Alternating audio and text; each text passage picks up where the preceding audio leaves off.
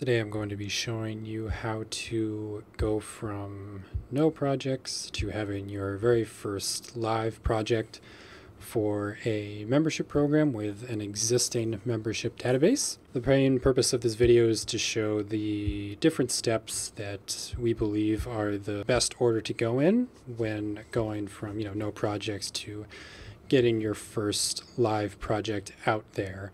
A lot of the questions we get from our users are, I have X, Y, and Z done, but what else do I need to do in order to get my project live? So that's mainly what I'm going to be going over today. Most of the videos we do are about specific features, and this is more about the whole process. So the whole video is going to be less about the depth of each feature that we go over and more about the breadth of the whole process. So I won't be going super deep into each feature, but we'll show kind of the best steps to go forward from having kind of no projects to having one that you can actually issue to real people. This video will definitely be helpful for you if you're having trouble understanding where to go next. And if you already have some of these steps done and you're looking for where to go next, I would highly recommend sticking around throughout the rest of the video. So a few prerequisites for this. I'm going to be using a fresh account. I've already validated my email address, and one other thing you'll need is you'll need to have signed up for an Apple developer account. I won't be doing that within this demo. So those are the two main things that I've kind of done from the background, but I'll go through everything else. So in order to get started, the first thing I want to do when thinking about my membership program is how much will this cost me? So we have a really nice tool to help you out with that. It's over here in the top right-hand corner of the portal. If I drop this down, if you go to billing, this is the billing page for when you haven't inputted a credit card yet. So down here below the fold a bit is a pricing calculator for membership cards and loyalty and coupons. I'm going to be using a membership card for this one. So let's say for the sake of the demo, I have 1,500 members. So I want to know how much is that going to cost me month by month, and what's the breakdown per pass per member. So in here, it's a really neat tool. All I need to do is just put in 1,500, and then this tells me that my monthly cost is going to be $104.50. My average cost per member is going to be 7 cents. This is all in United States dollar. So you can do this for any number of members, as many as you want. You can just put them in here, and you'll get a reading out for what you'll exactly be paying on a month-by-month basis, just as a good way for you to tell what you're going to be paying and kind of predict if the tool is right for you. So I've done this for my 1,500 members. I like the price. Next thing to do is to actually put in your credit card. So this is one of the key steps in order to going live. There are a few what we call milestones that we need to do. So this is going to be the upgrade account bit. I'm going to upgrade to premium by putting in my credit card. So I'm in a development environment, so I can use a dummy card here. So we're not really giving any secrets away here. Okay, put in your address, and then upgrade to premium. So this will upgrade me to premium, and this will give me a brand new screen. So now this is the billing page for accounts that have added a credit card.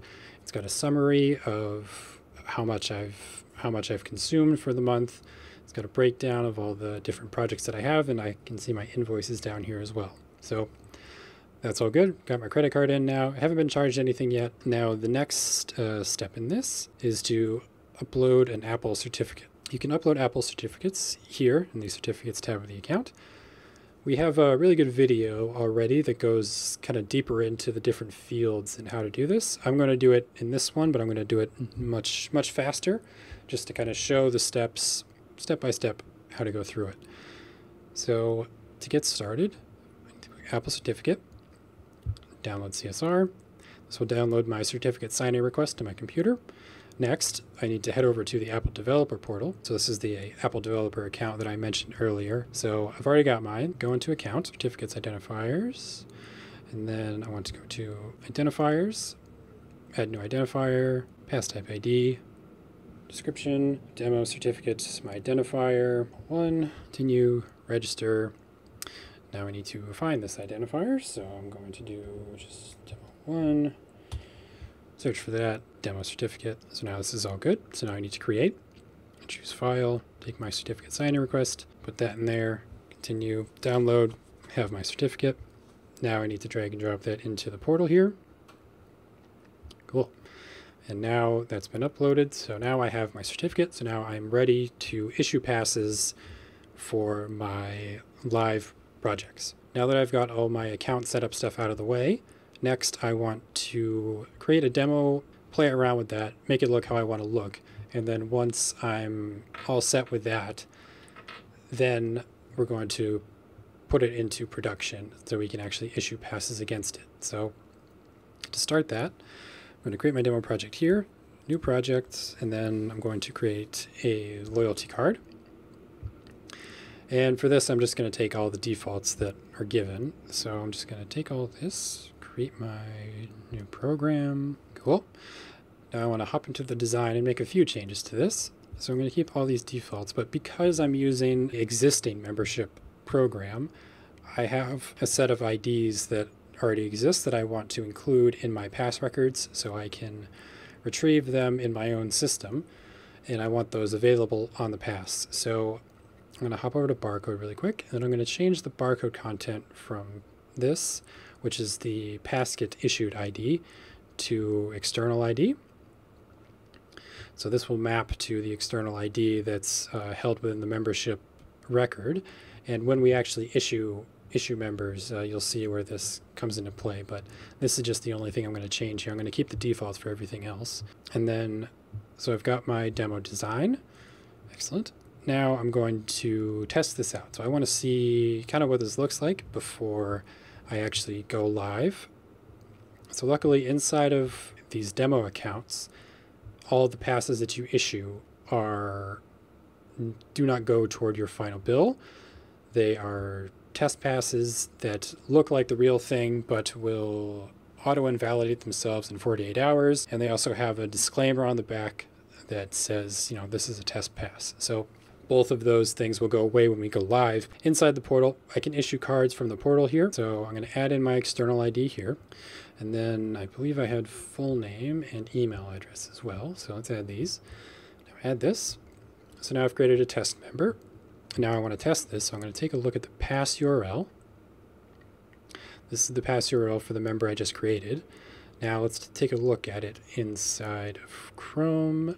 You can see what the Google Pay version looks like through here. Save that, loyalty card.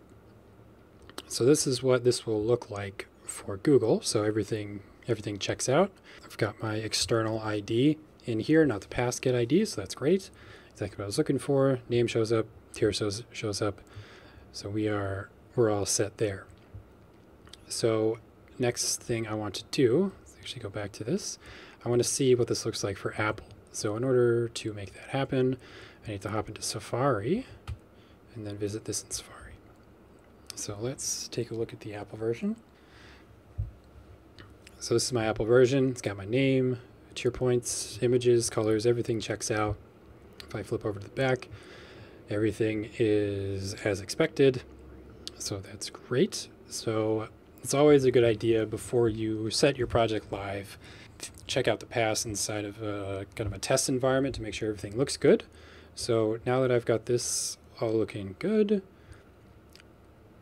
I'm happy with the design. I've got all my account stuff set up. Now the next thing to do is to actually make this project live so I can issue my existing members into this membership program, or I can put them into. In order to go live, let's go back to the overview page. So this box here on the left-hand side is where you can create a test project and make it into a live project. So you can choose a new name for this. I'm going to keep the name the same. And then the only other thing I need to do is select the certificate that we uploaded before and then launch the project live. I've been redirected into the actual project that I just created. So this is now my live project. And if I go back to my projects list, I can now see I have two projects. The one I was working on before, which is the test, and the one that I just created, which is a live project. These are identical in terms of their designs and their configuration.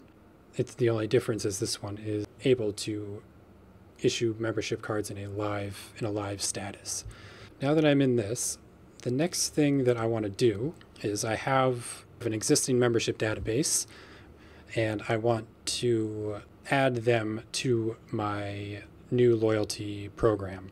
So I'm going to use our SmartPass links generator to do that. It's the fastest, most economical way to do it because the links that I generate there are not actually members, not until the link is actually clicked, and I'll give a quick demo of that. So I've already created a CSV for this. We have a good demo video for SmartPass links as well that goes into a lot more detail on how to get all this stuff set up. But for the sake of the demo, I've got all my valid information here. Pretend that I have 1,500 members in this. I've got 5 just for the sake of the demo. I've got all their information set up here correctly, and all I need to do is then run the SmartPass links generator tool to create all these members. So the way we do that is I'm actually in the folder that has the executable in it, as well as this CSV behind there.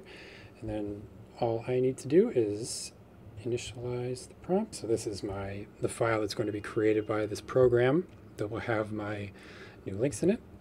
So for URL, I'm going to hop back into the portal here. Inside of my live project, I need to go to distribution, SmartPass links, and then here's my PassKit URL. I'm going to copy that. Back to my command line. That's the URL I want to issue it to, and then I need the key as well. So the project key is right down here. Copy that. Issue that. Execute. So generation complete. 5 records processed and written to out.csv. So now if we see here, before I had the generator and in, now I have generator in and out. So let's have a look at out.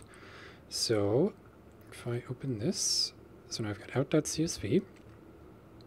So now if we open up out, it's identical to in, except for we've added a new column here on the right, the SmartPass URL.